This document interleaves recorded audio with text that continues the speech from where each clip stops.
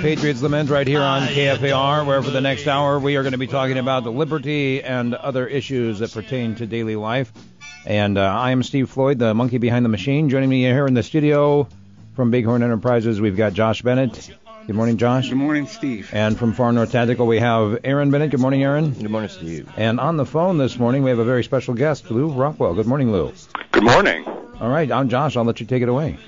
Well, if anyone doesn't know, this is the Lew Rockwell, founder and president of the Ludwig von Mises Institute. Well, we've talked about him and read many of his articles on air. If you guys don't go to lewrockwell.com every single day, you're hurting yourself.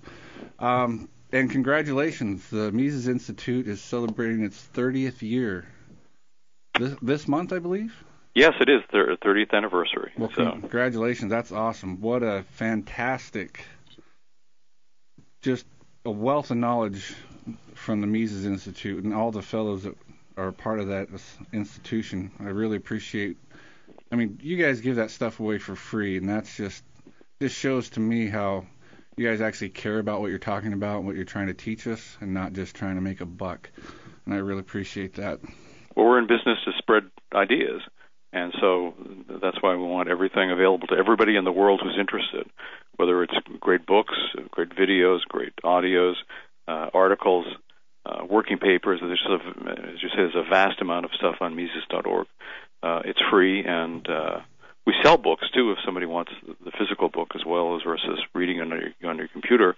But we find people in China and Romania and just all over the world, in Africa, who might not be able to afford the physical book, especially transporting them and so forth, but are able to go to an internet cafe or something of that sort, even in very poor countries, and they can read Mises and read Hayek and read Rothbard and Hazlitt and all the other great economists who demonstrate why the U.S. is on a very bad path. Indeed, pretty much the whole world these days, it's become entirely Keynesian. And we want to fight that. We think of us as the counter-Keynesians. And so, yeah, everything that we can possibly provide for free, we do provide for free. Are you finding the whole world basically, I think, has been waking up the last couple of years, and I think a big part of that has to go to Dr. Ron Paul. I mean, he's spread the message of liberty and just opened so many people's eyes. Are you seeing that from, well, you just mentioned other countries. Are you seeing a surge in Christian economics and things? Because of Ron Paul, all over the world. I just read the other day an article by Murray Rothbard from 1988 when Ron was the Libertarian Party nominee, and he said, this is the man who's got the ability to create a worldwide movement for liberty. He said, like nobody else in my lifetime. And, of course, Murray, as usual, was right. And what Ron did, especially in his last two presidential campaigns, and I'm not a big fan of electoral politics or of presidential campaigns or any other kind of campaign, but Ron Paul all his life has used his electoral position and his electoral campaigns for education. And so, especially in these last two presidential campaigns, he's awakened millions of people, especially young people, not only in this country, all over the world. When I was in Brazil about, a year ago, young people there told me Ron Paul could run for president of Brazil. He's got just a huge following there, and we find that in every country. He really is an international figure, and I would dare say there are far more people in this world who care about Ron Paul than about, say, Barack Obama or Mitt Romney. Yes, that's fantastic. Speaking of where we just kind of went there with presidential any politics, we here aren't really fans of the political process at all. We think we don't agree to give our consent to a body of force and violence, which is all politics is. The state's just violence, point the gun at your neighbor and make him do what you want. But we've been getting a lot of heat. Well, it's interesting. I'll just put it this way. You can come on the radio or talk to people and say that you eat kittens and run over puppies and you steal walkers from little old ladies, and they'll kind of look at you like, that's not very nice. But if you tell them, I refuse to participate, I am not going to vote for evil, not just the lesser two evils, I'm not going to participate in evil, they'll flat out get angry and call you names and call you a demon and how dare you and you got the tar and feathers, spawn of Satan and all these things. And why is that? I mean, aren't we correct? Well, you are correct, of course, but everybody's indoctrinated from the earliest days in the government schools in a number of things. That the government is wonderful, the government protects us from bad businesses, the government protects us from shadowy terrorists in Pakistan, and whatever is the most recent thing they're saying. But the key thing they say is you must, support the system, and you support the system in the most critical way by voting. So it doesn't, and they say it doesn't matter who you vote for, and of course it pretty much doesn't matter who you vote for because they're pretty much all the same. You saw the vice presidential debate the other night. I think it was just stark that these guys have no differences of opinion. Yes, they have rhetorical differences. Yes, they don't like each other. Yes, they have different interest groups who are backing them and stand to get at the trough if their party is elected. But in terms of actual policy differences, they all believe in all the wars, they believe in all the welfare, they believe in all the police state, the drones, killing all the people in overseas, and they added that the president should be able to just arrest anybody on his own say-so in secret, imprison you or kill you just on his own in the way of Stalin or Lenin or Hitler. But of course, since it's America, why it's actually wonderful and democratic. So yeah, people are absolutely shocked because it's sort of a religion for them. Democracy is sort of a religion, although nobody ever justifies or explains democracy. I mean, David Gordon, philosopher David Gordon, talks about this. He always argues that nobody makes an argument for anything these days. But one of the things he said nobody makes an argument for is majority rule. He says, why is it that the majority should be able to crush the minority? What is the argument for that? And of course, there is no argument. It's just pure force, and it's also legitimizing. I mean, democracy has been probably one of the things that helped big government the most ever, because of course we all believe, well, we are the government. And when people talk about the government, they say, well, are we going to go to the moon? Are we going to go to Mars? We're going to start another war. We're going to tax people. We're going to throw more people in jail for smoking marijuana, whatever it is. It's always we. Well, it's not we. The government is a separate entity. It lives off of us in a parasitical sense.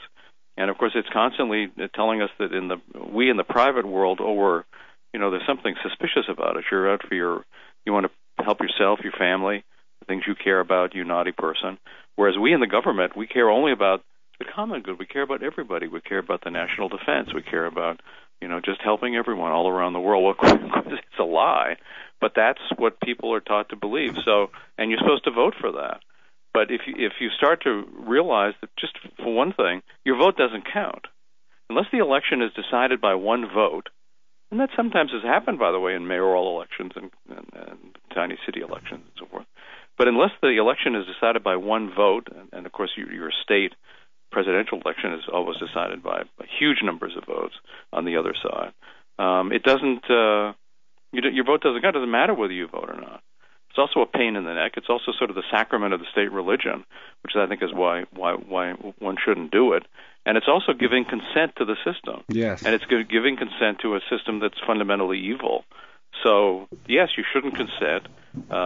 You have more fun on November 6th. You can do something fun rather than go and wait in a long line in some socialist edifice, public school or otherwise. And or a church. You're much better off. You're a better person for it. It's one of our few remaining freedoms, the freedom not to vote. Exercise it. That's fantastic. That's right. Well, one of the questions that I wanted to ask you about, because this is something that we hear a lot, and we've tried our best. I guess, it really comes down to what you said with this religious thing, that people take it so seriously. And we've thought about it and talked it over amongst ourselves and on the radio, that I think that part of it is that people don't know what else to do. I mean, everyone knows there's something wrong. No matter what political persuasion you are or whatever, anyone you talk to, is there something wrong? Well, yeah, there's something wrong. Well, what do we do about it? Well, we got to vote.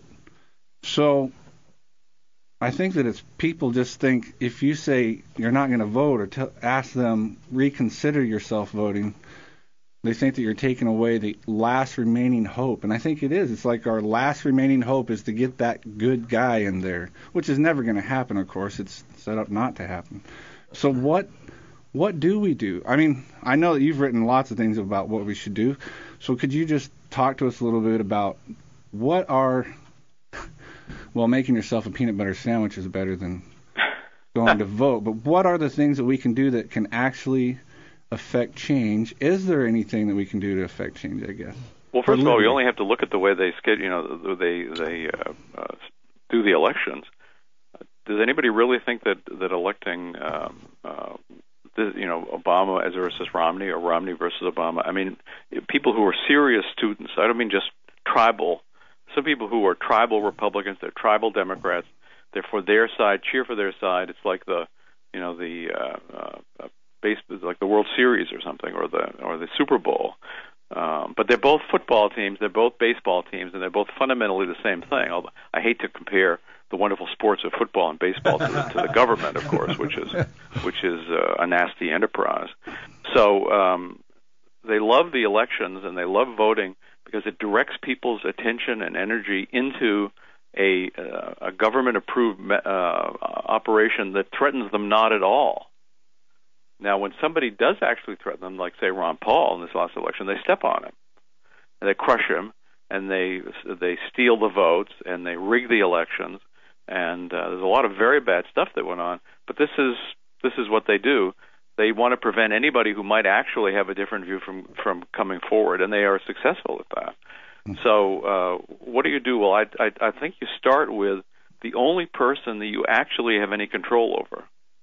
We'd like to a lot of times have more control over our spouse or our children or whatever. There's only one person you have control over, and that's you.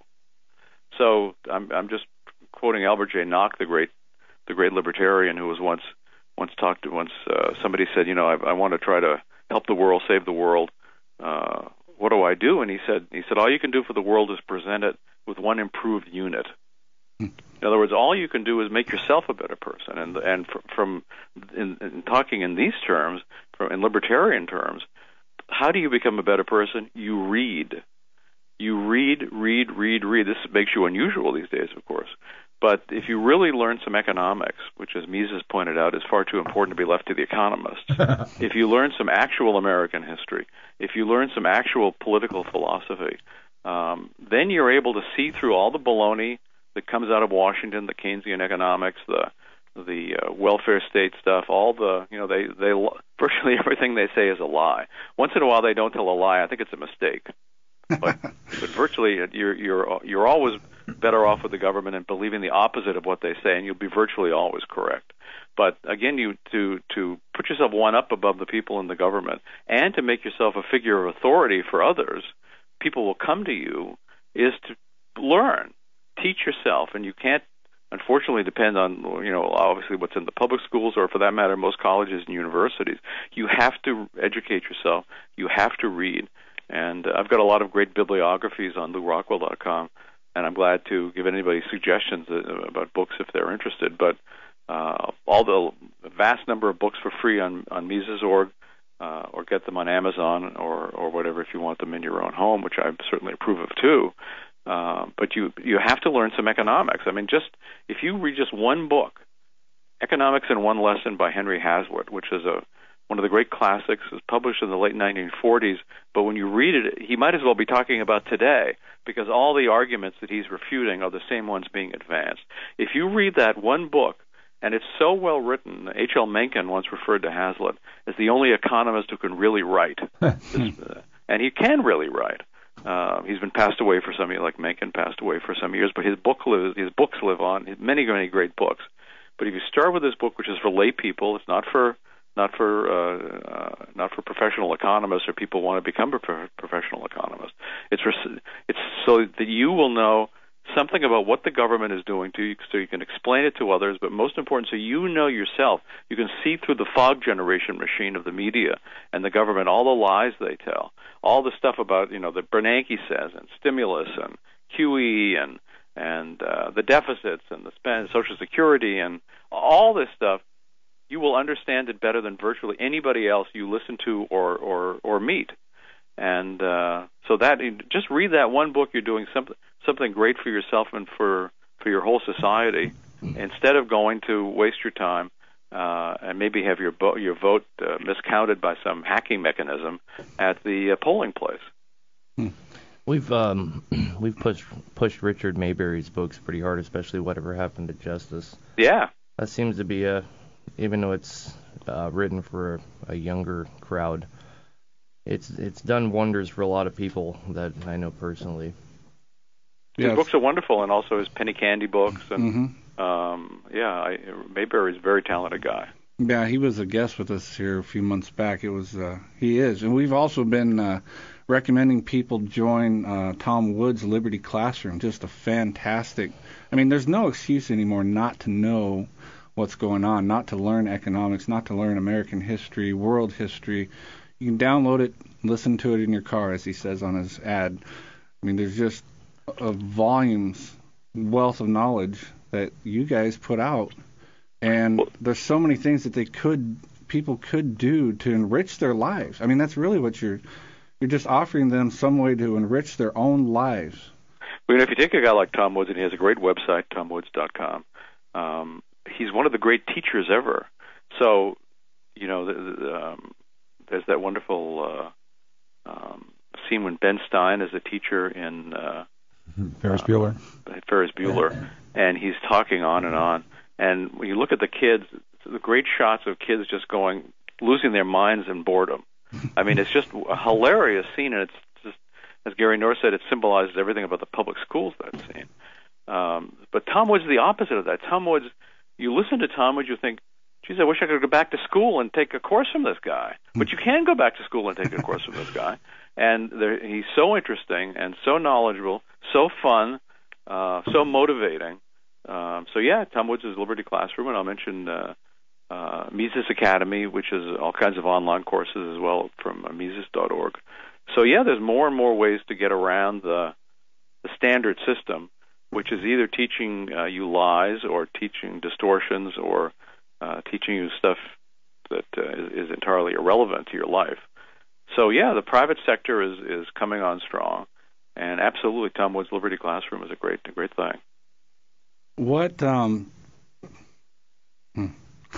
I ask a question? Yeah, go ahead. All right, Lew, this is Steve Floyd. I host a show during the week, and I get an awful lot of calls from people who get very angry that we talk about not voting because they feel as if they've been forced into this false choice where either they go out and vote or they take up arms and start killing people. And I'm trying to tell them, look, no, you don't have to kill anybody. In fact, we advise you not to do any violence to anyone anywhere. That's not part of our makeup here. That's not what we're advocating.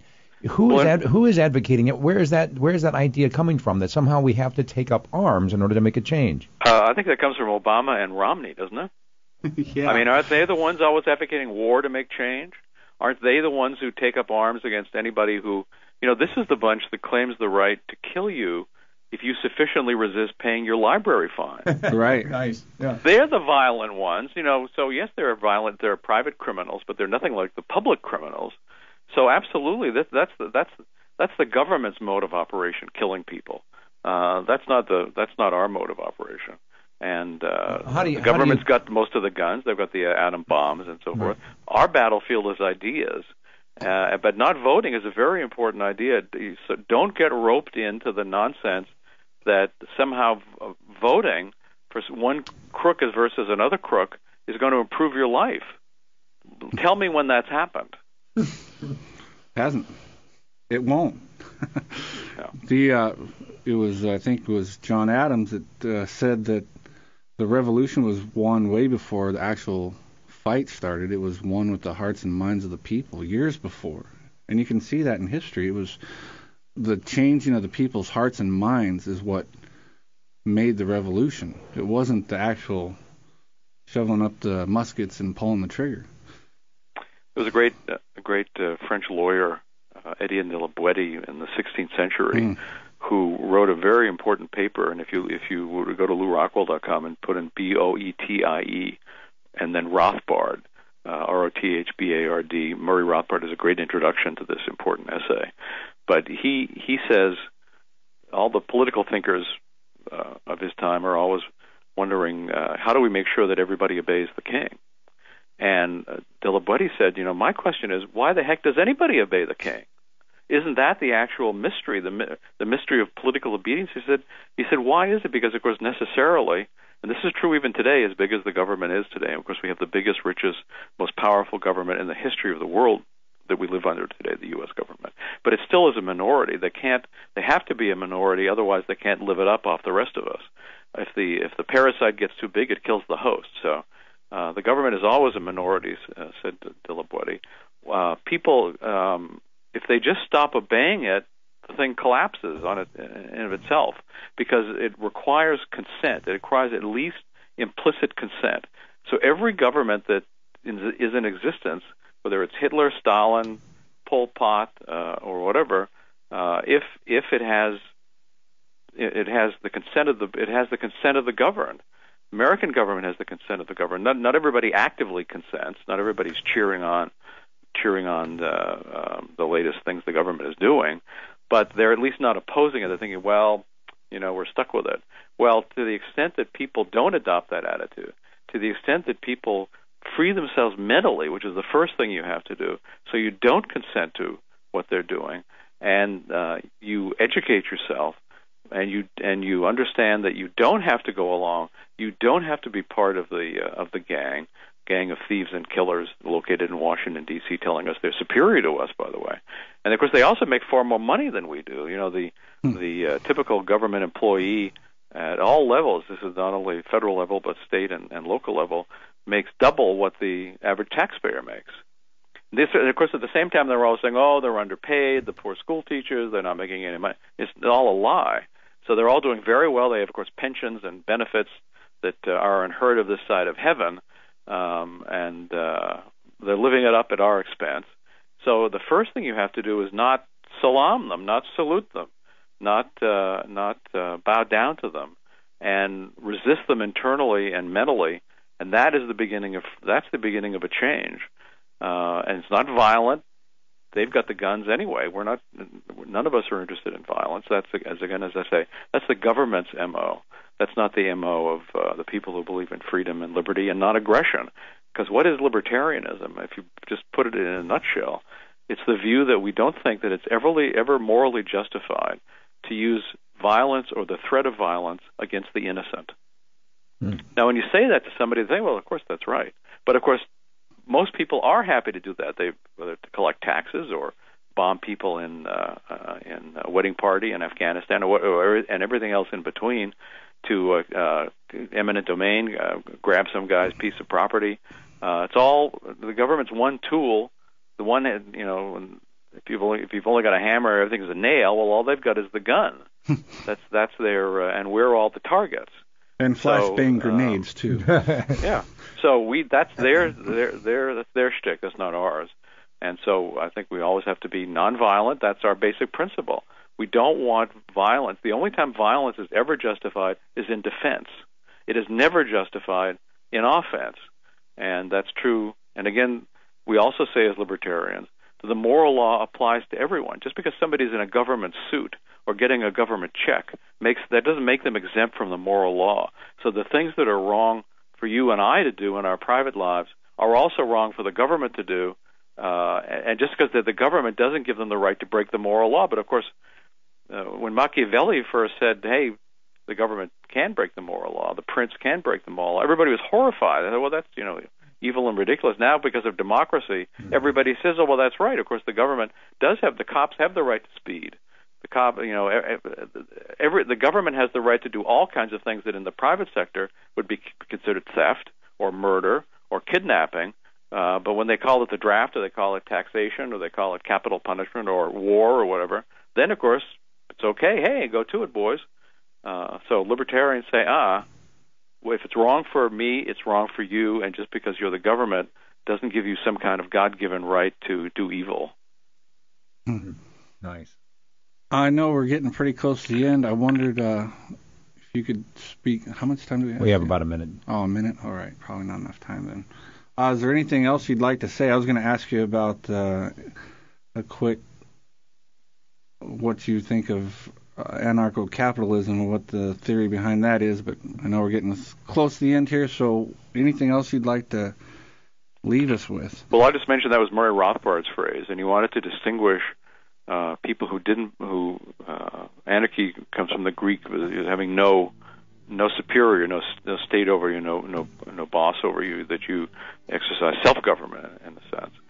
So, but there are a lot of people who call themselves anarchists who are actually communists. I mean, they believe in no private property, and they tend to be very bad people.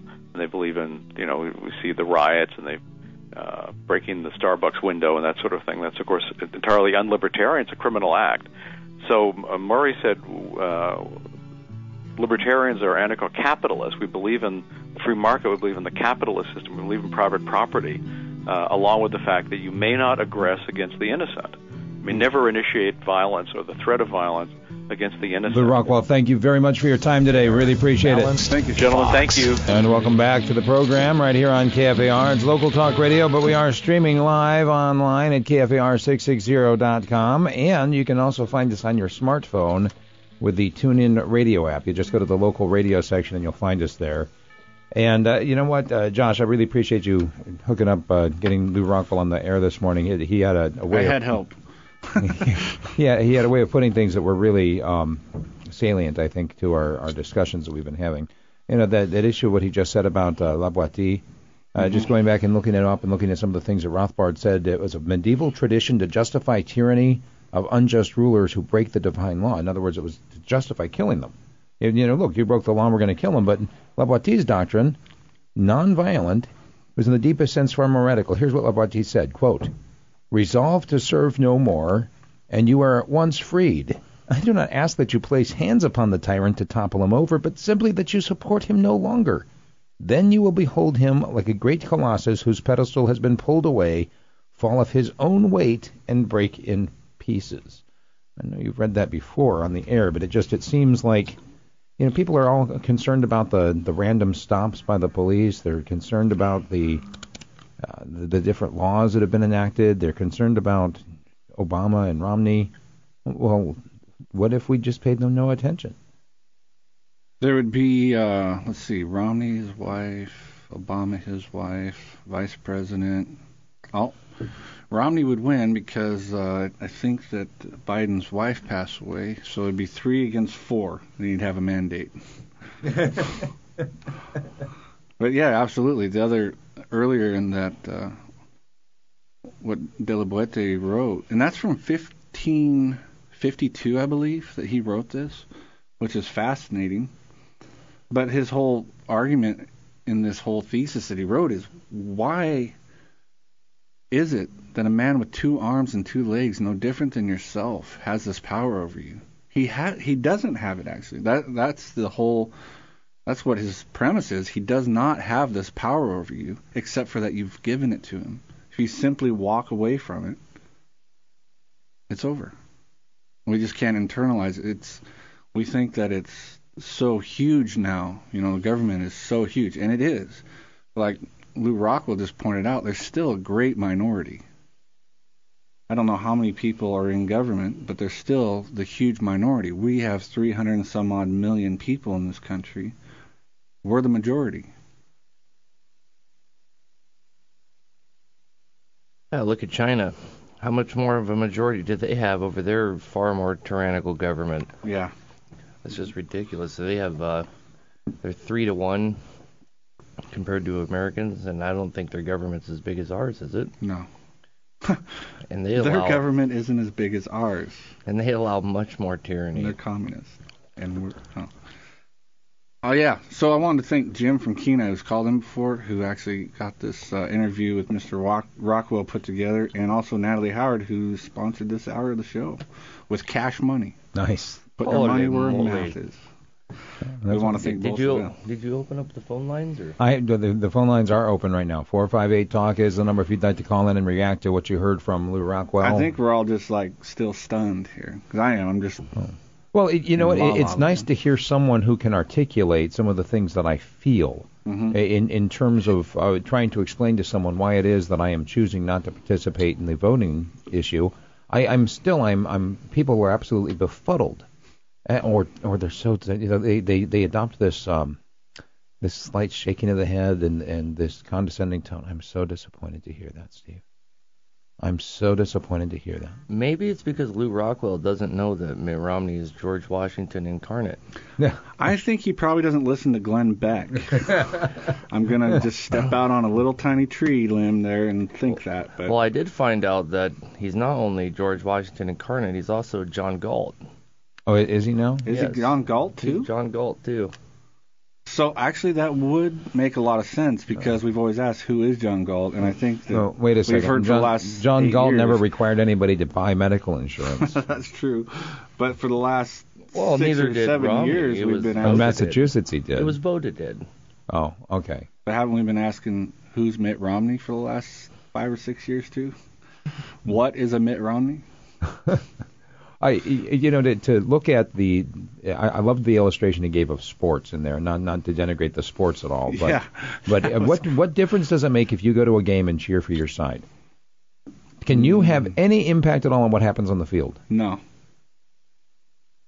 Absolutely, you can. Oh. If you get enough people in the crowd, you really can. You can unnerve the other team. I've seen it happen. The effect of the crowd on the team, but. And you can't. You don't actually win. Those in the crowd aren't the winners. Those in the crowd. I mean, you can affect what happens on the field, but you can't. You don't win. The team's still. It is the team, and you look at right now. Who are the teams that are playing? You can't get your own team together. You can't go out there and you get an independent guy like who's that guy? Ron Paul, whoever that is. He's already fading from the public consciousness. The whack job. Because when he trying to get his team onto the field, they were basically harassed. They were prevented from doing it. And then when you actually get a team on the field, and you think about it, if you got some guys around from Fairbanks and put them on a football field against the Green Bay Packers, what would happen? Smash. What would happen? I think Green Bay would win. I haven't seen what they got going on this year, but pretty sure. We've got 3 lines on hold now. Would you like to go to the phones, Josh? Yeah, let's do it. 458-TALK is the number. Yeah. Good morning, caller. Who's this? Good morning. Hey, who is this? It's Natalie. Natalie, thanks for calling in. Hey, I wanted to call in and talk a little bit more about Lew Rockwell because it was so nice to hear somebody articulate, like you were saying, the arguments that he made and speak. And that La Boite essay that Rothbard wrote an introduction for is just one of my favorites. It's really something. It's available online. I think it's something everybody should read. But anyway, I wanted to say that I met Lew Rockwell in person this past summer when I was at the Mises University, and I was able to talk to him and just to understand the way he gets his points across and his even his physical demeanor. He is just a humble wealth of knowledge, and I think that it comes across on the radio, but just a person that has a lot to offer, and the way that he puts his ideas across is effective and something I think we could all use a little bit of, maybe as a mentor, I guess. Yeah, absolutely. Yeah, he was so gracious to Ron Paul about what his comments about Ron Paul, but I mean he shouldn't. We shall realize that he really is behind 30 years of advancing liberty at the Mises Institute, and what that university has done. And we don't hear a whole lot about it in this country. Maybe we're starting to more and more, but this is worldwide. I mean, when I went to the Mises Institute this summer, the majority of the people at the conference were international. So, really? Yeah. Oh, yeah. It was about a third Americans. Yeah. Just in the small group I hung out with, one of the men I hung out with was a Kurd from Iraq. And, it was very, very interesting. I really wanted to ask him about Ron Paul's followers versus Ron Paul's stances. People advocating for the same. I mean, really, the people that support him, by and large, not all of them, are after the same thing that the Romneys and Obama supporters are after. Yeah, there is. It's unfortunate that. I mean, Ron Paul's message. I personally think the trade-off's worth it. He definitely wakes up enough people to counteract what the people that are supporting him are after. But they're still looking for a master to fix all of their problems. Right. He never I wish we would have had more time to. I just wanted to put that question to him. Of course, Ron Paul doesn't advocate that. Well, we're going to have Ron Paul on sometime anyways, I'm sure. That'll be like the epitome and end of our show, but hopefully. I mean, doesn't that idea of voting for somebody to make it all right, doesn't that come from people's unwillingness to take personal responsibility for their own actions? Sure it does, but I think it's a little deeper. I think that it's desperation. We're a desperate people. I really believe that. I've internalized that to myself, that we're a desperate nation. I mean, like the word nation. The American people are desperate for hope. I mean, that's why Obama got elected. There's no other way around it. Obama got elected because of the hope and change. They really thought there was going to be something different. And Ron Paul, there was a lot of people that looked at, okay, here's the hope. And I think that a lot of them didn't internalize what his message actually was. It was liberty.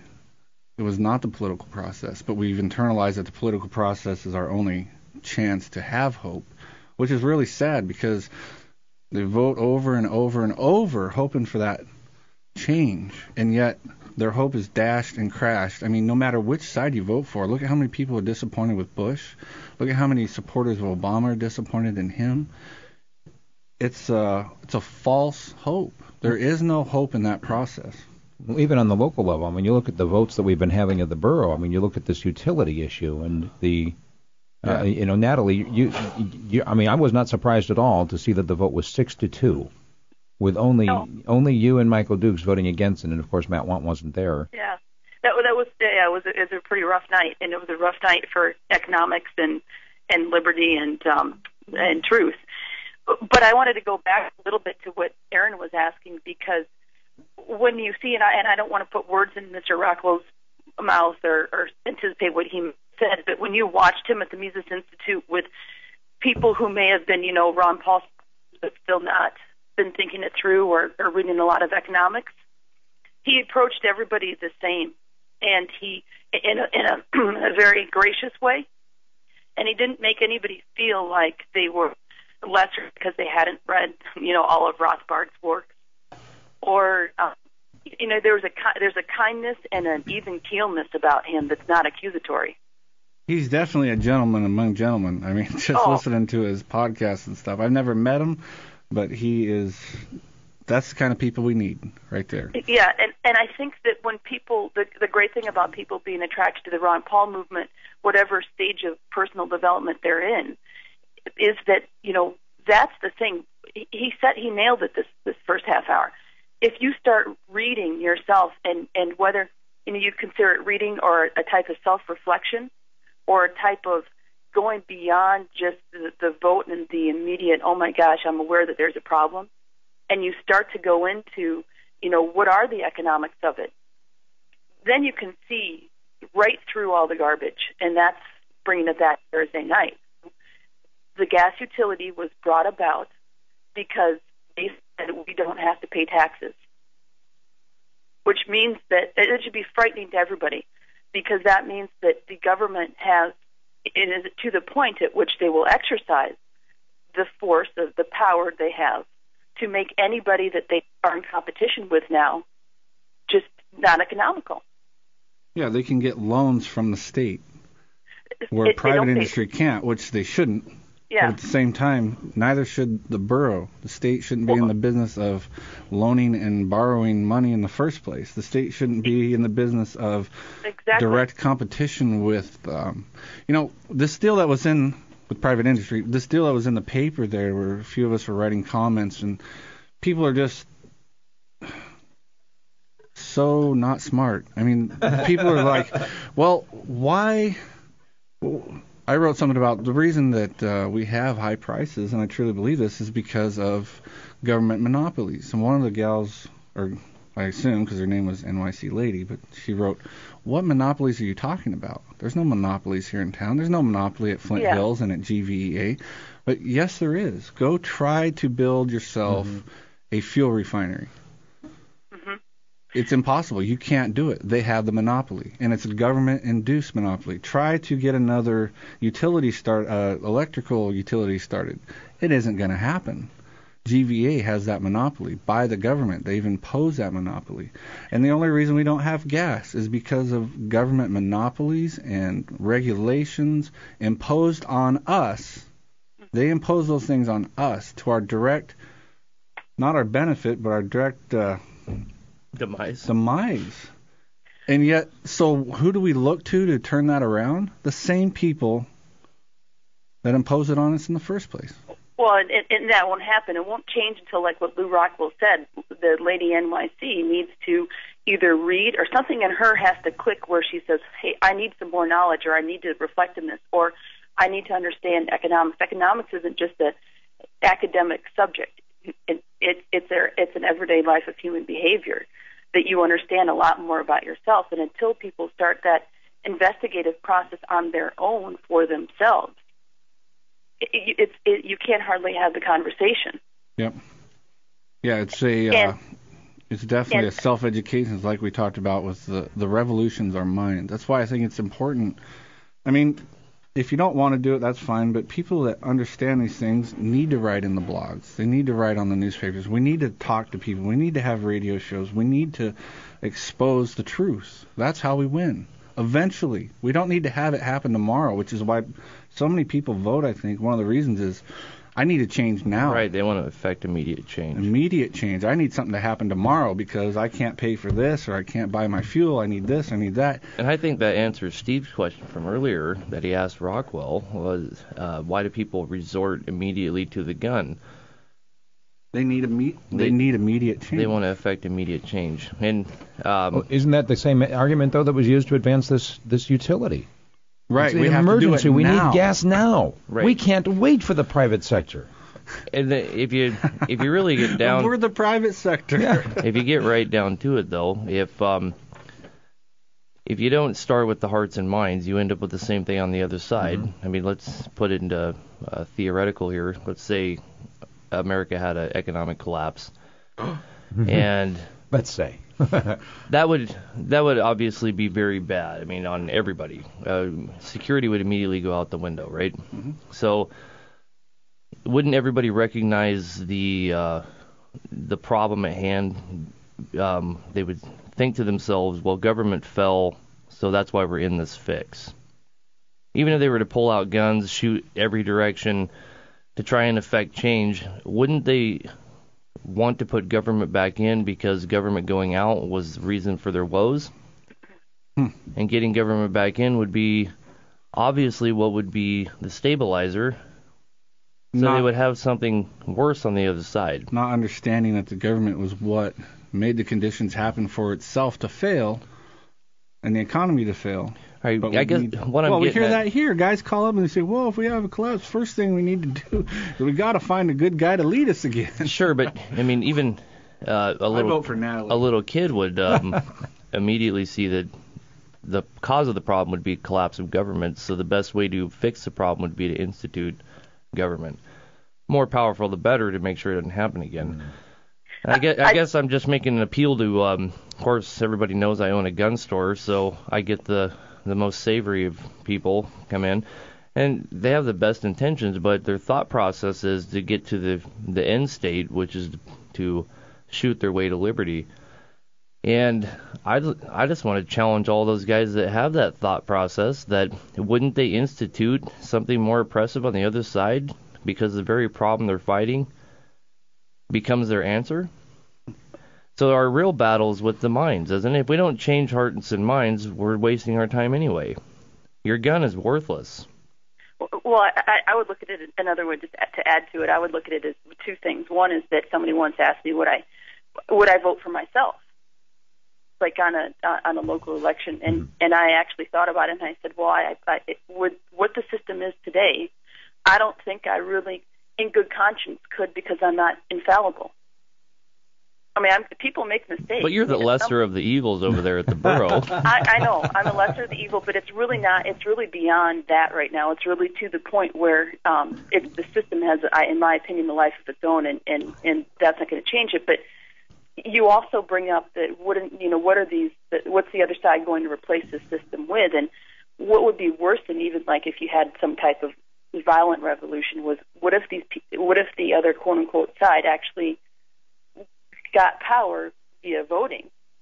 They just continue the same system along. Mm-hmm. It just would be a different shift of power. Same plantation. Right. American Revolution was pretty unique in that aspect because they had already fought the battle in the hearts and minds. Whereas the French Revolution, not so much. Not so. And if we did have a revolution again here, I think we would see something much more like the French Revolution. Well, sure. And that comes straight from what we just said. I mean, there is no grasping of individual liberty anyway. So how could you expect to have anything else? Natalie, thanks so much for calling in. Yeah, Okay, thanks thank for you very much. I've sponsoring got to go. Lew Rockwell. 458-TALK is the number. We go to our next call. Good morning, caller. Who's this? Hey guys, what's going on? This is Dave. Abe? Abe, how's it going? Yeah, it's me. Hey, what's going on?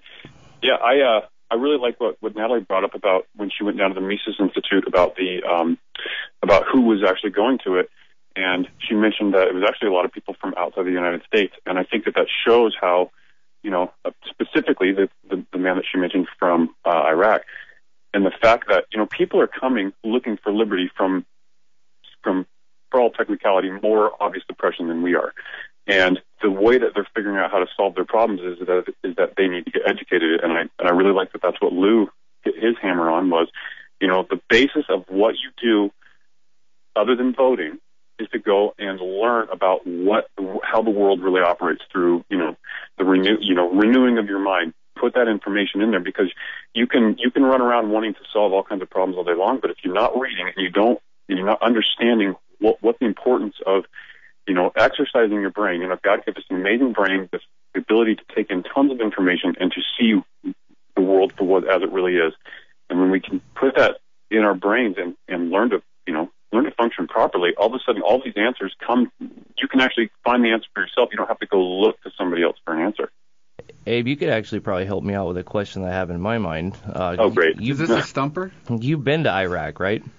Yeah, actually I have. You went over there as a contractor. And so since you've been there, you'd probably be able to help me out with this a little bit. Natalie said there was a person, Kurd, from Iraq over there trying to learn about liberty, which I don't really understand that, because we already brought him liberty in the form of democracy, didn't we? Oh, man, I saw liberty over there. Liberty, I think I had to wear body armor whenever I went out into the liberated zone. It was, liberty is, if us bringing liberty over there is literally us rolling around and patrolling their streets with guns, and you have women literally wanting to shoot back at our soldiers. Well, we never said we brought them liberty. We said we brought them democracy. Oh, that's true. That is a good point. And hopefully the guys at the Mises Institute sat them down and let them understand that liberty is not for brown people, especially in the Middle East. Well, Glenn Beck says it's not. Oh, man. I mean, I guess we can go and look at the Nazi regime for that one, right? Nazi regime was all right with brown people as long as they were killing Jews. No, you can look at the very roots of our country right here. I mean, slaves couldn't vote. American Indians couldn't vote. I mean, we went and took away, rounded up as many of the natives as we could and shoved them onto reservations, right? Yeah. So you're saying that black people and Indians were the only ones that were free because they didn't vote? No, they couldn't vote. They wanted to vote. Oh, I see. I was just really happy that that both Natalie's plug and Lew himself, I mean, they hit the nail on the head, and that's education. I know that for my own life, I've experienced a huge changes in the last probably 2 or 3 years in my own thinking, based solely on the fact that I started reading. I wasn't pumped information from Aaron and Josh Bennett. I was pumped information from looking for it myself on, anywhere I could find it. Anything that rang true to me, and I was like, oh my goodness, this is truth. This is how things are operating. And it's allowed me to, in my own opinion, obviously, think for myself on what is liberty? Where does it come from? Why is it so important? Why do I want my neighbor to have liberty? I mean, it's like you guys have mentioned several times on your show, I can't have liberty if my neighbor doesn't have liberty. And so the first step that I want is to educate my neighbor. That's why I think it's so important for, your guys' show to keep going. It's important for me to speak to everyone that I know about what my opinions are. And, anyway, That's my plug. I also thought of the Matrix reference, the whole free your mind thing, and basically operating in a system that we all know is flawed and corrupt. But as soon as you can come to the understanding of what liberty is, you no longer have to operate in that system. I mean, you can literally say, you know what, I'm not a part of it. I don't give consent to the government anymore. I actually can begin that movement toward freedom by no longer participating. I knew I'd choose the wrong pill. Dang it. Yeah, exactly. Steve, come on, you went to Bosnia. I know, man. I was happy to stay plugged into the system. All these things coming from a guy that was named after Abraham Lincoln. Yeah, exactly. You know what's really funny? I used to tell all of everyone that I know, oh yeah, Abe Lincoln is my seventh cousin. I'm related to him, and the more that I've learned, the more that I've realized, oh my goodness, during that period in the history of the United States, we changed over from, obviously there was slavery, there were some things that were going on, but at least the states were individually governing themselves, and there was no massive federal government trying to, become this powerful each. And, through that namesake, one of the biggest empires in the world was given birth and started to consolidate power. And look at what we have now. Immediately went overseas. Yeah, we did. Yeah, after the elections here, I don't know, I've been thinking about taking a big turn and doing some things like having a show on Abraham Lincoln in the Party of God. Mm-hmm. Yeah. I really enjoy. Will you call in for that show, Abe? Yeah, of course. I like calling in just because I like talking. We know. Hey, thanks for participating with us here this morning. We've got about a minute here before the top of the hour, and time goes by really fast. Man. I did want to point out something that Lew had said earlier in terms of educating yourself, joining the Liberty Classroom with Tom Woods. You can just Google that and sign up free, and you can start participating that way. Also, that book, Economics in One Lesson, is available free. I've actually pulled it up right here on the internet. All you have to do is Google those words, Economics in One Lesson, and you'll find it. Henry Hazlitt. Yeah, and he even plugged Richard Mayberry's Penny Candy and Whatever Happened to Justice. Go to Mises.org and find all this stuff for free. And LewRockwell.com, just a wealth of knowledge. I go there every day. It's not going to be easy. You're going to have to actually read. You're going to have to actually do some work. We're not asking you to go out and do something easy like carry a sign. It doesn't take long, though. I mean, once you start internalizing some of it and understanding it, it's just like, whoa, I want more. We got another hour of live local talk on the way right after the Fox News right here on KFAR. We are online at KFAR660.com and on your smartphone with the TuneIn Radio app. And welcome back to Patriot's Lament right here on KFAR. It's local talk radio, but we are streaming live online at KFAR660.com, and we are also found in your pocket if that's where you keep your smartphone, because we are also now on the TuneIn Radio app. Joining us in the studio this morning, I am Steve Floyd, the monkey behind the machine. From Far North Tactical, we've got Aaron Bennett. Good morning, Aaron. Morning. And from Bighorn Enterprises, we've got Josh Bennett. Good morning, Josh. Good morning. All right, gentlemen. What? That was Aaron. I'm just speeding up the process. Good morning. Helping things along here a little bit, which, of course, is, you must be government. You're just going to kind of help us along. We need it now. To just be doing things for our own good. We have opened the phone lines back up at 458-TALK, 458-8255, if you'd like to call in and participate in that particular manner.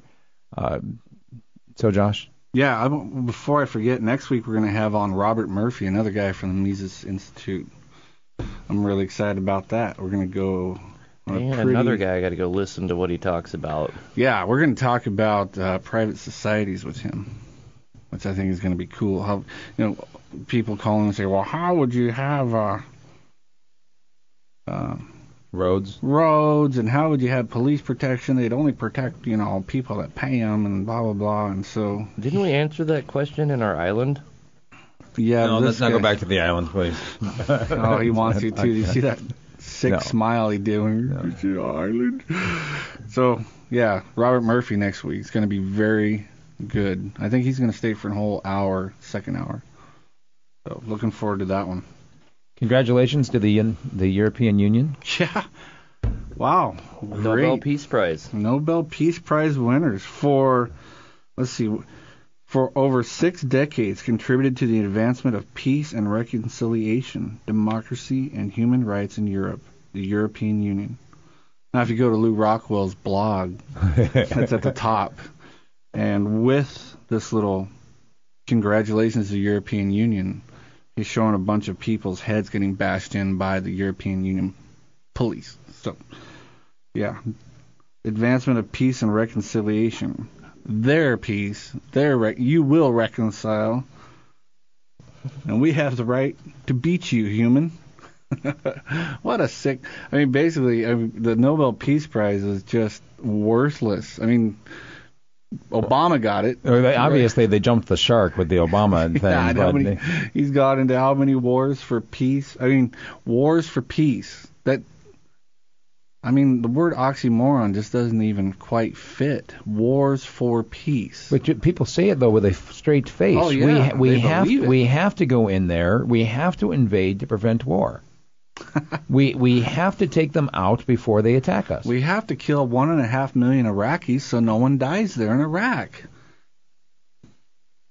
We have to kill 500,000 children in Iraq through our peaceful embargo so we don't have to go in and kill 1.5 million more. Oh. Whoops. Stop that. You're thinking. Do you remember when that was going on? Yeah. Nobody blinked an eye. Yep. Ron Paul did. You had he blinked real big. You had everybody, all the big wigs coming on and saying how it was necessary. Blah blah blah blah blah. You have like Lew Rockwell mentioned, we have to shoot drone missiles at weddings because there's a bad guy there. Who cares if it kills 60 other people? I mean, we have to do that for peace. And it's a sacrifice I'm willing to make. Yes, that's right. And that's the greatest part. We are so willing to sacrifice other people's lives. That's pretty... I mean, we've had a guy that called here and said, well... No, it's not. It's pretty sick. Now we're getting ready to go into Syria. I mean, I don't even want... Well, and the United Nations has also made a call to send troops into Mali, too, which... I don't know if anybody's ever looked at a globe lately. It's like, what on earth does another little tiny nation in Africa have to do with... Who do we need to kill there, I wonder? I wonder if they were trying to go off the American dollar. Ooh, petrodollar? No, that wouldn't have anything to do with it at all. I mean, I was actually reading part of that Economics in One lesson, and one of the chief aspects of that lesson is that you have to look at the long-term effects of every policy. What is going to happen if you cause this to happen economically? Well, yeah, Ron Paul, his famous thing was the blowback thing. Yeah. And people ridicule him for that. They don't kill us because we killed 2 million of them. That's not why they hate us. They don't hate us because we blow up weddings and kill teenagers and all that. They hate us because we're free. They hate us because we're free. What a joke. No. You go and you blow up a bunch of people and kill some guy's family. He's not going to thank you for making them free. He's going to be pissed off and want to come kill you. And people go, well... Yeah, I would too. Well, that's no excuse for why Osama bin Laden hit the towers, even though he told us exactly why he did it. I mean, we believe everything he says when he says he wants to kill us and all that, but when he tells us why, we say, that's not why. Well, he only wants to kill us because we're free. What was his reason why? Because we've been desecrating the Holy Land for them. Because we've been there killing them. I mean, one of the great things that I saw in one of the Ron Paul campaign issues that kind of started turning me toward Ron Paul, and I never drank the Ron Paul Kool-Aid, but right. One of the things that I really enjoyed watching was a little video, a flash presentation that was put together that talked about if you could imagine what would happen if a foreign country came here within the boundaries of the United States, set up a military base, started bombing our people, and started patrolling our streets. How would we react to that military presence from some foreign country? There'd be a lot of basement bandits learning how to build IEDs, I'll tell you that much. I would hope so. I don't have much hope for the people here anymore. We'd probably just say, well, that's our God instituted government now, so we got to obey it too. We better start learning Chinese. We better start learning Chinese and have a day when the churches prayed to elect a new communist leader. You know, what's funny is you have in Iraq, they were under a pretty oppressive government. Obviously, Saddam Hussein and his sons were pretty out of control. The same people that supported him were the same people that fought us, right? If we got invaded here, people would fight because they aren't mandated. We only allow tyranny on ourselves if we mandate it. I'm not sure. Let's take some calls. All right, 458-TALK is the number. All of our lines are on hold. Good morning, caller. This is Patriot's Lament. Who's this? We're on hold. Yeah. It's Brian. Brian, go ahead. I was listening to you guys talk about government, and one of my favorite bedtime reading books is the CIA World Factbook. Nice. And if you go in there, I've been scouring. I mean, I traveled the world for 30 years, went to many, many countries and hemispheres and continents. And the one thing I noticed is no matter where you went, there was always one thing, and that's government. Now, I challenge my friends who are like-minded to tell me of a place where you can go that there is no government.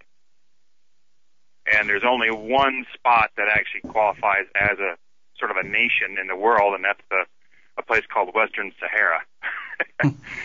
And that's basically, along the west coast of northern Africa there. And there's been a fight going on between them and Morocco and a couple other countries, but it's basically a big ashtray, and there's nothing there. A little bit of oil. But the rest of the places in the world that are unorganized are essentially little itty-bitty atolls out in the Pacific, or a little island off of 1,000 miles off the coast of Antarctica where there isn't anybody. But anywhere there's people, there's going to be government. There is. I think we're about to see an end of what we see right now as the nation states, though. I mean, it's a worldwide epidemic right now with the financial crisis. It's not just the United States. It's the European Union. The world governments are so intertwined right now economically with the central banks all over the world. The economic collapse, I think, is going to see an end or maybe a readjustment of the world's nation states. I think it's going to be pretty interesting when that one happens. We'll see what comes out of it. It's interesting to watch what's going on in China now. The Chinese have had something on the order of 700,000 uprisings and protests and riots over the last, I guess it was 8, 9, 10 years. The people there have access more and more to world media, and they're seeing how free these other places are. And freedom has been increasing in China, but it's not going fast enough for the people there, I don't think. And the Chinese government is scared to death that they're going to lose control and lose their power. And so now for some reason, all of a sudden, they've decided the Japanese are their enemies. And sure, you got to get patriotism back in the game. Yeah, so they're going to start deflecting their people's anger, to the government towards the Japanese. Much like we do to brown people. Yeah, as long as they're not in our country, brown people are fair game all over the world. Doesn't matter where they are. And you were talking about Mali before. I've been to northern Mali. I don't know why anybody would want at least that part of the country. They're being oppressed. They're being oppressed. There's nothing there. There's no people. I mean, relatively speaking, you go to northern Mali, you got to fly around in a high-speed airplane for a long time before you see anything. It's not even sand. It's just hard ground, and there's nothing growing there, no water, no topography. Mali is it is an actual wasteland. There is no natural resources to speak of. I don't know why we would want to go over there and do anything. I don't remember what the acronym is for it, but I've been reading some stuff and talking to some friends that are in military and ex-military that were, not just your regular guy that was they were officers and they were involved in some pretty interesting things. And they have told me that Africa is the next place to go. Once the Middle East, we've already got our sights on Africa. Well, the Chinese really own Africa now. I mean, they're putting up Chinese villages. They're bringing in Chinese workers. They're teaching the local indigenous populations. And many dozen countries over there are pretty much been bought lock and stock and barrel by the Chinese. So I think we're a little late to the game here. They are well entrenched over there, and that's what their expansionist policy is, to go anywhere where they can get resources cheap. I think they've learned it's a lot cheaper to go in and influence people and buy people out than it is to militarily take them over. Mm-hmm. I don't really think that. This is just my dummy opinion, but I just you look at where they're going. They're going after all these islands, the Spratlys, and over in the Philippines, they're taking over stuff, and they're doing everything they can to do it without force. They're just coming in and saying, well, here's some money, here's some goodies, bread and circuits, this kind of stuff, and but we were going to go over here and cut your trees down or take your gold out of the ground. Yeah, they're spending heavily in South America, too. I was reading a story not too long ago. They invested some over $2 billion in, I don't know what the highway's called. Basically, there's a huge highway being built to interconnect South American countries. Just a big infrastructure job, and they've invested over $2 billion this year in that. They're working on the Pan American Highway, which really doesn't connect. I think that's what they want to do, is up there in northern Colombia. There's a big swampy area where the northern section of the Pan American Highway stops, and you got to get on a barge or a ship and go around. And I think it's called the Darien Gap, and they want to connect that all up. It's going to be a massive project, so that they can drive their product all the way on the same container on the back of a truck all the way from Tierra del Fuego to Alaska if they want to.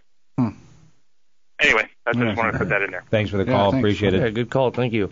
458-TALK is the number. Good morning. This is Patriot's Lament. Who's on our phone? Hello. Hello. Hey, who is this? This is me. This is Rita. Rita, go ahead. Interesting show. I think if you look at the big picture, you'll see you've got a small group of people controlling everything. But what I'd like to go is bring us a little bit closer to home.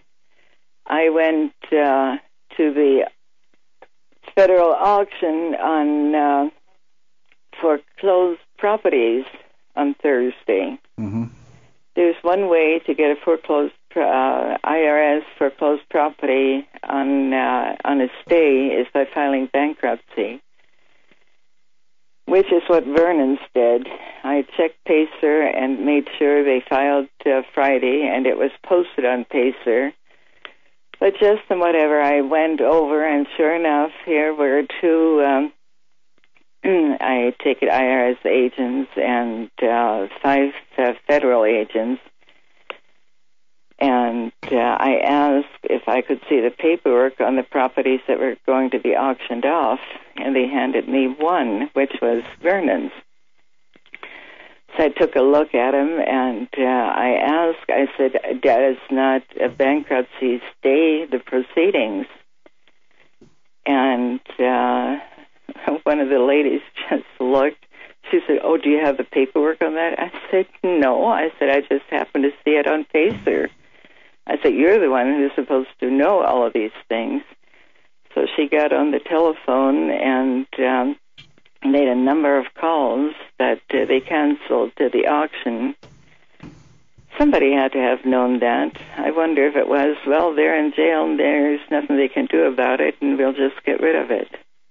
Yeah, I don't know. I read that in the paper here the other day. It was stopped from bankruptcy, and then bankruptcy judge, it looks like, is going to have the final say on whether he's going to allow the sale or not, which... Yeah, but Josh, if I hadn't gone in and said something, they would have sold it right then and there. Oh, I'm sure. And not only that, their case is still at the Ninth Circuit. The Ninth Circuit has not even ruled on it yet. So it should never have gone this far in the first place. They challenged the power, though. I mean, they were out there advocating for the sovereign citizen point of view of saying that the government doesn't have the right to tax them. I mean, they directly challenged the Leviathan. Well, I haven't read all of their filings and pleadings. So I don't know what all there was, but that's another story on just who is required and who has the right to do what. But I mean, it just to show that the powers that be don't go by the laws; they don't go by the rules. No, they make the laws and they make the rules and they get to change them as they go. Right, they get to change them. Yeah. Anyway, thank you for the program. Thanks for the call. 458 Talk is the number. You've got it on Patriot's Lament. Who's this? Are you still there? Morning, this is Marco. Good morning, Marco. What's on your mind? Yeah, hi. I remember about 12 and 14 years ago, 2 rotations in Kuwait, and one of them I was wiping my sweat off at Camp Doha, and I looked up and I saw a British truck drive by with air conditioning, and I thought, that would be nice. And then I remembered I saw Australian, I saw Dutch, I saw the British, I saw the Japanese, and they were all over there helping to liberate the country of its resources, and I thought that was very cool. Or did I say that right? I think you did. We're exporting democracy by liberating countries of their resources. That's an excellent way of putting it, Marco. And at the time, I was active duty, and my rationale was, well, if I'm not here, somebody else is going to be here, country-wise. And, I thought the United States, we as the most powerful nation in the world, we had a lot of responsibilities and pressures put to bear on us. And it's only in more recent years after I've retired that I've had time to reflect on the more insidious aspects. Mm-hmm. Marco, what country was this again? Kuwait. Kuwait. All right. So it must have been during the after the first Iraq War. We were over there. Yeah, I was there with First Cav in the late 90s and the turn of the century. So were you out before the war started there then? I had knee surgery, so I couldn't go. I'll bet you wanted to.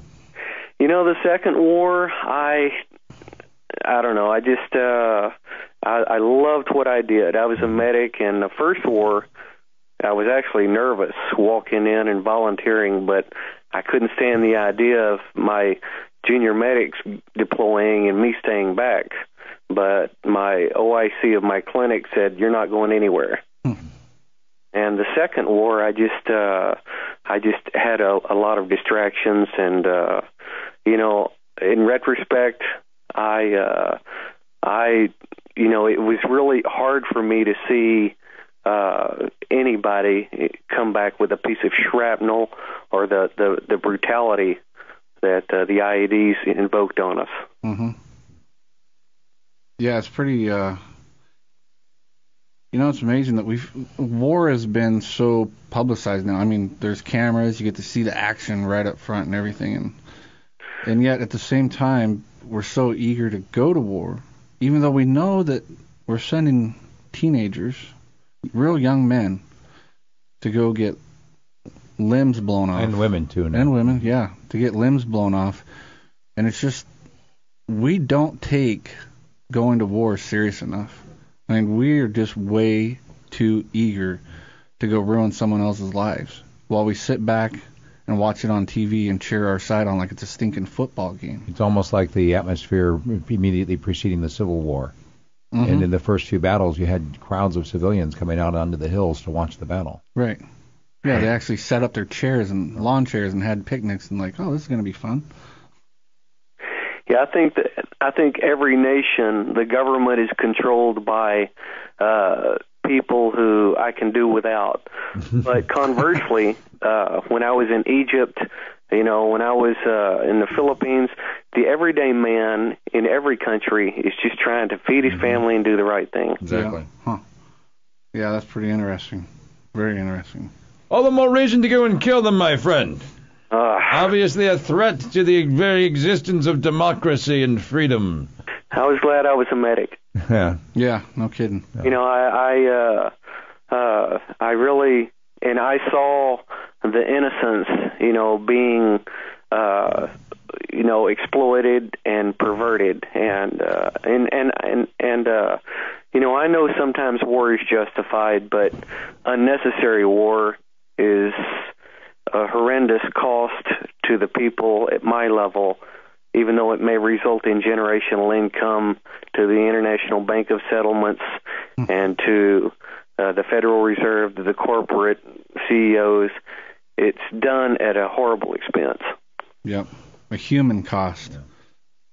Well, if you think of the humans, though, as just one more resource to be exploited, then... Think about if we hadn't jumped into the wars that we're in, though, and kept our dollar propped up, a petrodollar. Would we be able to exist right now? If we did keep it propped up? No, if we hadn't engaged in any nation that was trying to trade in the gold, what is it called, the denarii? Not sure. I don't know. Would we be able to hold on to what we have now? Would our economy have collapsed by now? What do we have now? If we were truly controlled by patriotic Americans at the very top, I think that would be the where the rubber meets the road. If they've gone global and become insensitive to Americans and treating us like a colony, yeah. We're out of time. Thanks very much for the phone call. And welcome back to Patriot Lament right here on KFAR. It's Local Talk Radio. I am Steve Floyd, here to push the buttons and maybe push your buttons too a little bit. In the studio, Josh Bennett from, Bighorn Enterprises, and Aaron Bennett from Far North Tactical. Good morning, gentlemen. Good morning. We never get tired of that song. One of the last things the caller was saying was that if the country was controlled at the very top by patriotic Americans, is that the problem? Is it the people at the very top that's the problem? If we got new people at the top, would that make a difference? That's basically, and I don't want to jump on the guy because he's not on the radio, and I don't think he's not on now, so I don't think he's necessarily saying this for sure. But basically, we need a political answer. Would having patriotic, quote-unquote, Americans at the top change anything? I don't even know what that means. At the top of what? And to do what? I mean, would they get rid of the national banks? Would they get rid of fiat currencies? Could they? Could central banks be stopped from making it possible for our governments to go to war nonstop for eternity because they can just borrow the money, which is why we had to get off the gold standard for what, World War II or one, all of them. We had to do it. Lincoln had to do it when he wanted to fight the Civil War. I mean, our currency, our money, supposed money, what we're forced to use as money is such a huge problem with everything, almost every problem. We can go back to say, well, if the government didn't have the ability to borrow money at will for eternity, however much they want to borrow, then they wouldn't be able to do the things that they're doing now. I mean, if you have a credit card that's doesn't have any end to it, you know, what's your hunting season going to be like? If you just got $50 in your pocket, you're going to put 3 gallons of gas in your car, buy an MRE, hopefully, well, no, you're already out of money. I'm going to say maybe a box of shells. You already got the shells in the gun, so you're that far ahead. You're going to go up the Steese Highway till you're almost out of gas and turn around and come back. That's going to be the hunting season if you got $50. If you got a credit card that says you can go wherever you want, you don't have a limit on this thing. You're going to go wherever you want to go, and you're going to charter a flight. Exactly. And rent a raft to float down. No, you don't have to. You buy the plane to charter yourself in. You hire a guy to fly you in there. He picks you up and sets you down in the raft that you bought, and you have 3 guys rowing for you. And then someone else calls that bull in, and the bull, you already bought him too. So he comes marching in and says, all right, kill me. The best part is you pay a guy to shoot him for you. You don't even go. You just hang it on your wall. I like the shooting part. I wanted to get to that part. So the big 70-inch bull walks up, and you shoot him. They go clean him out. I mean, that's kind of a dumb analogy, but it's true. It's the difference between having an unlimited credit card and having something that controls your spending. So you're saying we just need to be fiscally responsible? No. That's why we need to vote in Mitt Romney. Not fiscally responsible. We need to change the monetary system. The other issue, too, though, besides the monetary system, Josh, is that where does that credit card come from? You're basically financing the paying back of that credit card by stealing from people. Yeah, we pointed out here a while back, when you hear politicians say, we're stealing from our children. No. The French and Indian War is still being paid for. The 9 Years' War, as the English call them, still being paid for by the English people in taxes.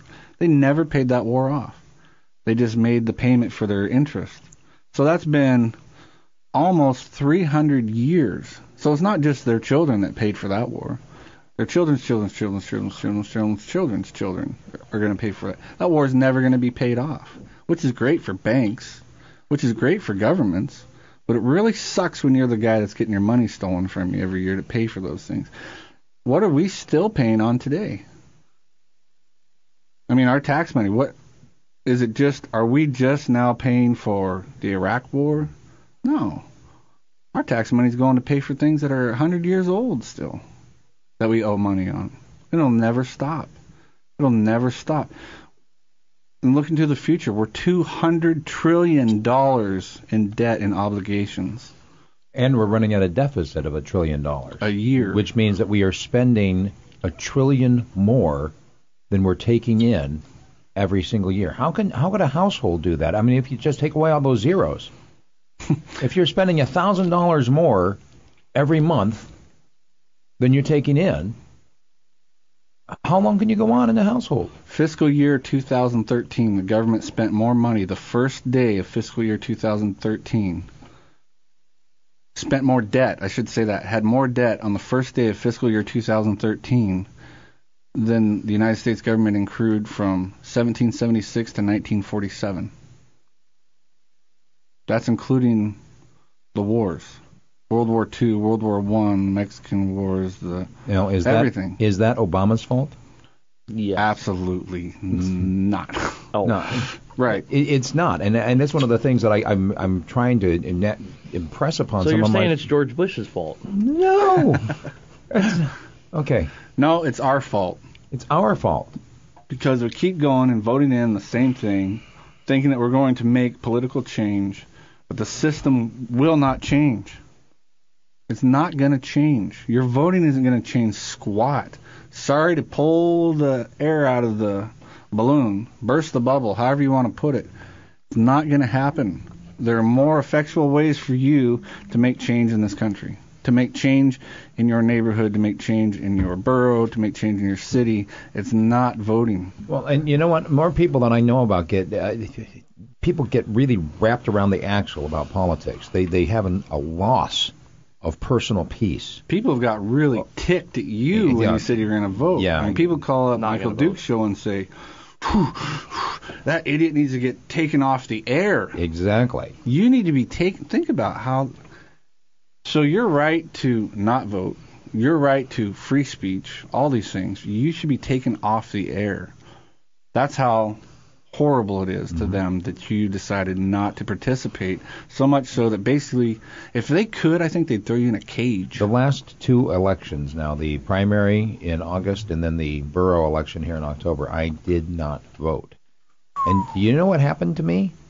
I got ostracized. No, well, that was kind of one of those long-term effects, which honestly, the people that don't want to hang out with me because I don't do what they tell me to do, I don't really want to hang out with them anyway. Totally different reasons. You're better off without them anyway. No. The thing is that on election night, I had more peace, I had more calm, I slept better than in any previous election nights my entire adult life. So Lew Rockwell pointed out that that's by and large the effect that has on everybody. Yeah, your voting isn't going to change Lonnie Vernon from getting his house taken away from the IRS. Right, exactly. Rita that called in, her and her husband just lost their house from the taxes, from the IRS. Your voting they're in their gonna, 80s. Yeah. A home that they had for 35 years or something, 30-some years, taken, everything they worked for is taken from a piece of crap government and its officials because, well, we've given them the consent to do it. No one's standing up and saying, that's wrong. No, they're saying, well, we need to vote in Mitt Romney. Why? Because he's going to stop homes being taken away from Americans because they don't pay their taxes. Do we not understand how sick that is? I mean, that is sickening. It's disgusting that in the land of the free and the home of the brave, which is really the land of the fee and home of the slaves. Oh, nice. That the government can take your home because you didn't pay them what they said, what they think is required for them, how much they think you should pay them for the service that they decide on how much to give you. That's sickening. We didn't have a revolution so the government could take your property. And people, instead of getting upset about it and stopping it from happening, people just go down and they go to the auctions and they buy the tax. They go to the tax auctions and they buy the homes. And they think, well, those idiots, who do they think they were not paying their taxes? Everyone needs to pay their fair share. That's how perverted we are. That's why this country's going down, and we deserve it. Glenn Beck pointed out on his show, for all the people that think that we're just crazy, he had a little special segment talking about how much a person actually pays, and he included state taxes. And, of course, we're exempt from some of those in Alaska, but, you know, he was obviously basing it lower 48, state taxes and FICA, medical, all that kind of stuff, and income tax. The average person pays 56% was his number that he came up with. 56% of their income goes to government in one way or another. And we get taught. Just the insane part is he used that as the reason we should vote for Mitt Romney. And we get taught in schools from our government that the first revolution started for over taxes, of being no representation. Well, they don't teach it anymore, but you know what we get told is no representation without taxation, and that was the other way around. Or yeah, taxation with no representation. Either no, that's what we have now. Exactly. And that's what they're griping about. So what? They're getting taxed at a rate of about 3%. And they were upset. They were because ticked. It was too high. They were getting taxed 100 years earlier at a rate to the equivalent of about $1 per 100,000 of what your land was worth. Well, and look at how efficient our government has been in inculcating that belief that somehow it's our patriotic duty to surrender our income, so that people will turn around and report their neighbors for not telling, hey, he didn't report his full income. And we think that somehow we have to report our full income, or else we are cheating the government. Oh, you're cheating your neighbor. Well, how many people here in the borough, you think about the property taxes, how many people report the improvements they do to their homes? Because aren't you being unpatriotic by not letting them tax you at the full value that they say your house should be worth? Yeah. How many people keep tarps up on their roof because it brings down the value of their house? How many people put junk out or let junk accumulate in their yard? They're thieves, Steve. Because if you go to England, there's thieves. Homes that are 200-300 years old that still don't have siding on them because they go by the same property tax laws that we do. So there's 300-year-old homes in downtown London that don't have siding on the front. The people are thieves. They're stealing from the English government. They're stealing from the reason we jump on it because it's not just that they're stealing from the government. Who's the government? It's us. We're the government. We're they're stealing from us. Yeah, that's Rita why and her husband didn't pay their taxes. They stole from me. Exactly. I'm glad they got their house taken. Yeah. Now they can go down and get a state voucher because they're 80 years old and get an even nicer place that we'll all pay for. That the state stole from someone else? No, the money that the state got. All right. Yeah, we don't agree with it at all. It's horrible. It's wrong. That's why I say this country deserves what it's going to get. Because people, they clap. You read your stupid daily news minus. When what's stories funny? like that come on there, people write comments on there saying, well, good, they deserve to have their home taken. They deserve to have their whole life destroyed. What? After the IRS takes the house and sells it, the person still owes the tax. Exactly. That's the funniest part of all. Okay, it's not funny. Let's take the phone call. 458 Talk is the number. Are you still there, caller? Yes, Who is this? this is Cecily. Cecily, thanks for calling in. What's on your mind? Well, this is about 40 minutes. I waited for it to say it, and I forgot what I was going to say. No, actually, the truth is usually has three stages. It's first it's ridiculed, and then it's violently opposed, and then it is accepted as normal, natural, every day. Then also we have a lot of karma to pay for having raped and pillaged every country in the world, and so it, as far as what goes around comes around, and then the Chinese have a way that if you put inside of you all that you look for, that you want to find in love, make a list of all those things and then be all those things, and you will draw those things to you like a magnet. So in order that you would want integrity all around and about you, you would walk in that same thing, in that integrity. So then when you look about in your world, that's what you would see. As far as the evil, if to fight it, it draws you in there, and then you have that same energy in you. Whereas if you put inside yourself all that you want your world to be, that is the overriding reality that you would have.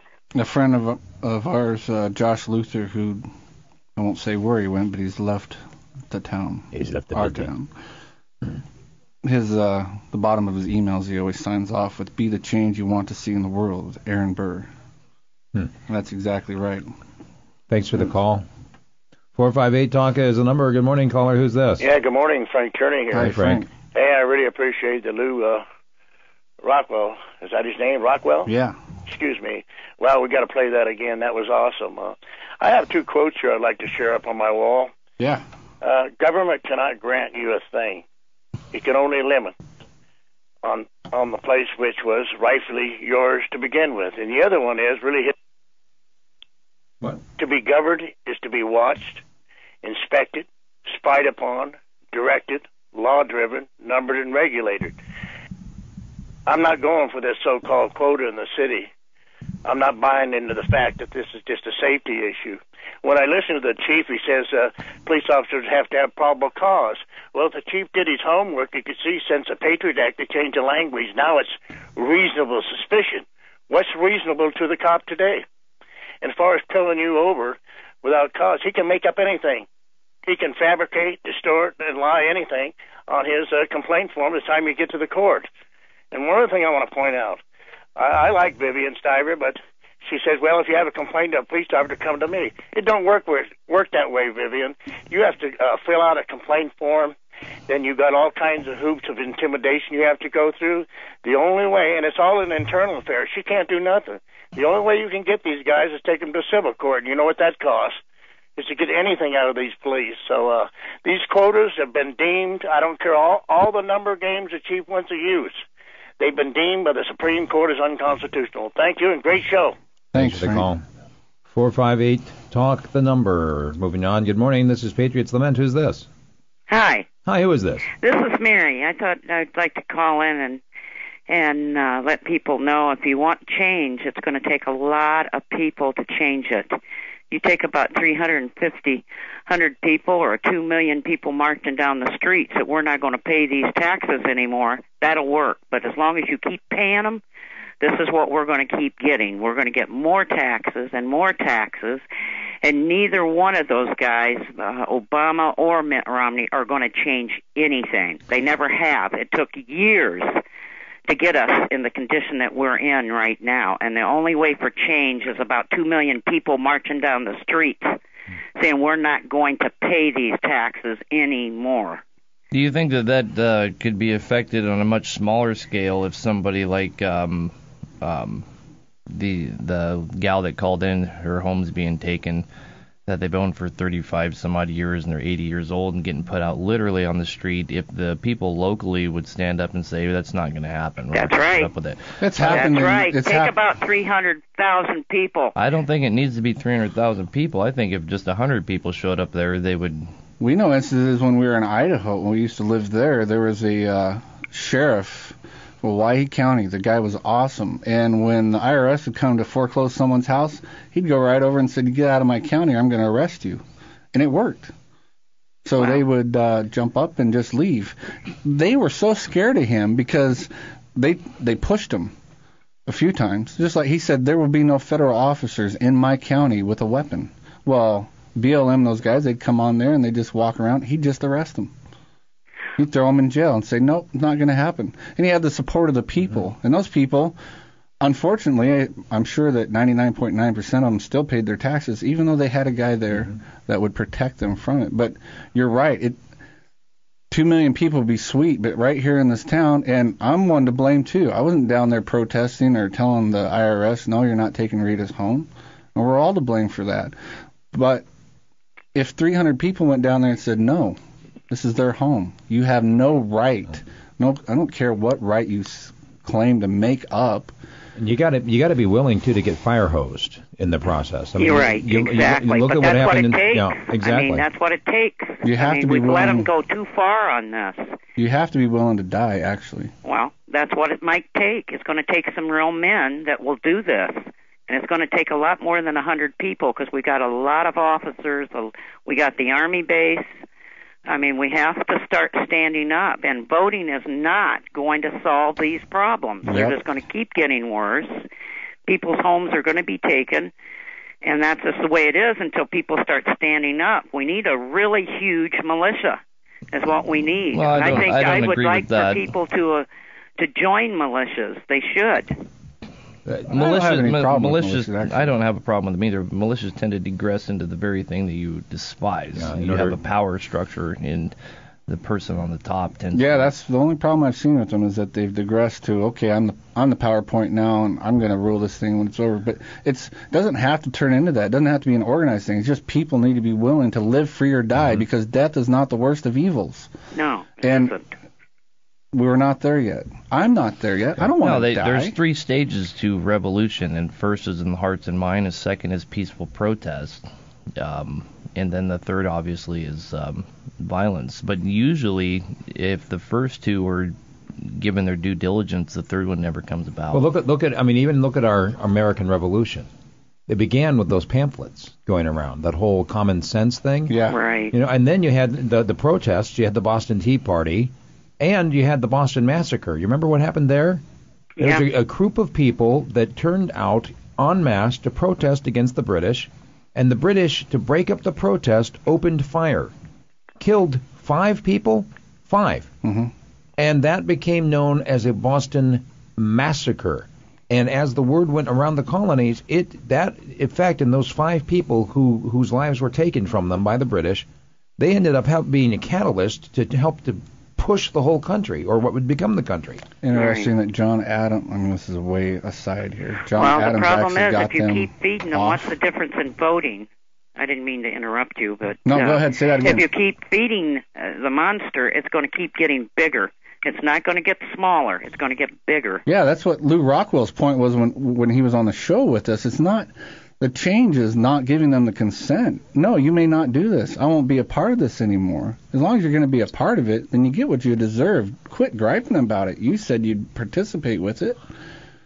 Right, Yeah. exactly. If you don't participate, you don't have a right to complain. Well, if we just sit and, love everybody, like the one caller was talking about, that isn't going to change anything. Those people that lost their house, we can love them, but they don't have their house. It may not change it for the individual who lost their house, but it's going to change. It may end up changing the mind of the person who's taken their house from them. Wow. And that's one of the things that you have to keep in mind. I think people should be doing a lot more talking with these people that come to get the houses. They could refuse to take the house from the people. That's why the Liberty Bell was brilliant. It's most people identify the Liberty Bell with Schaefer Cox, which he's actually not the author and writer of that. Another gentleman made that, and he kind of hijacked it. That was a wonderful thing that could have been, that should have and could have been a great thing for this area. I wish that hadn't went away. Well, where's all the people to back him up? I mean, there was nobody killed. I mean, people have to keep that in mind. Nobody was killed. I haven't kept up with that story. I don't know how long he got in prison. He hasn't been sentenced yet, but even Michael Anderson, he was let go. I mean, people were ready to throw him under the bus. Just a few friends of his, just a few of his close friends said, no, this is wrong. Everyone else in this valley basically was ready to throw him under the bus because, well, the government said he did it, so he must have done it. They wouldn't have arrested him if he hadn't done something wrong. Right, they let him go and said, oh, yeah, we can't do that. And but the guy didn't kill anyone. He doesn't deserve 60 years in prison or 100 years or whatever they're going to give him. I'm sure it's going to be a long time. There's no death. He doesn't deserve to be in jail at all. But the fact of the matter is, Leviathan, when you threaten it, it's going to strike. Mm-hmm. You're going down, and they're going to make sure that you go down so that the rest of the sheeple out there will go, oh, well, we'll obey. Right, and that's what they've been doing.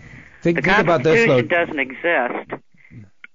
That's a good point. It doesn't exist. That's nonsense. One of the things that we've mentioned on this show before, and Aaron, you've brought this up a number of times. How many people did Hitler personally kill? 0. Right, but he got the people all worked up through his words. Sure, I mean... words are powerful. I don't think Mao personally killed anybody either. Right. I mean, you Stalin. Look at, there's no record of Stalin personally killing. I'm not ready to go and throw open the door for Schaefer Cox just yet. I mean, he did have a jury trial, did he not? Yeah, I was there. He had a jury trial. I'm not ready to go throw open the door for Schaefer Cox because I heard words coming out of his mouth that were definitely violent words. And that were definitely aggressive words. You talk about non-aggressive, using violence only for defense.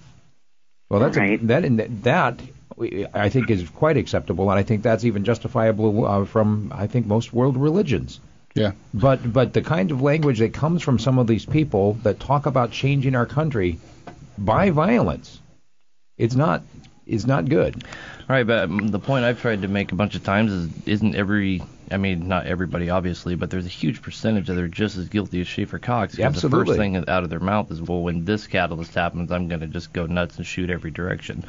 And that's pretty much the consensus among so-called patriotic Americans is, forget about standing up for anything now because I have this end state that when I finally get to it, I'm just going to throw lead everywhere. I'm going to keep buying guns and more guns and more guns. I can't even carry all my guns. I'm going to look like a hodgepodge of porcupine ridiculousness with all my guns. Quit making fun of me. A friend of mine just reminded me to go back to the Etienne de la Boete, what we started out with, what Lew Rockwell brought up.